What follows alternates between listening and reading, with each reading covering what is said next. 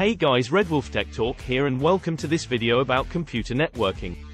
Today, we'll be discussing the basics of how computer networks work, and how they're used in our daily lives. Computer networking in its simplest form is the practice of connecting computers together to share data and resources. Computer networks come in all shapes and sizes, ranging from small local networks to large global networks that connect millions of computers. There are two main types of networks: local area networks, LANs, and wide area networks, WANs. LANs are used to connect computers in a small geographic area, such as a home, office, or school. They usually rely on Ethernet cables to connect the computers together. WANs, on the other hand, are used to connect computers over a large geographic area, such as across cities, countries, or even continents. WANs typically use technologies like modems, routers, and leased lines to connect computers. Computer networks bring many benefits to individuals, businesses, and organizations. Some of these benefits include increased productivity, as users can easily share files, data, and other resources with one another.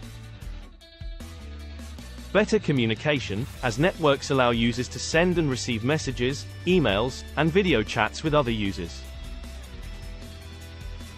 Improved security, as networks can be secured with firewalls and other security measures to prevent unauthorized access. Cost savings, as networks can allow businesses and organizations to share expensive hardware and software resources. There are many protocols used in computer networking, but some of the most common include TCP, IP, Transmission Control Protocol, Internet Protocol, is the standard protocol used on the Internet. DNS, Domain Name System, is used to translate domain names into IP addresses. HTTP, Hypertext Transfer Protocol, is used to transfer web pages and other content over the Internet. FTP, File Transfer Protocol, is used to transfer files between computers over a network. And that's a quick overview of computer networking. I hope this video has provided you with a better understanding of how computer networks work, and how they can be used to benefit individuals, businesses, and organizations. Thank you for watching. Don't forget to like and subscribe for more videos on different technologies and other related topics.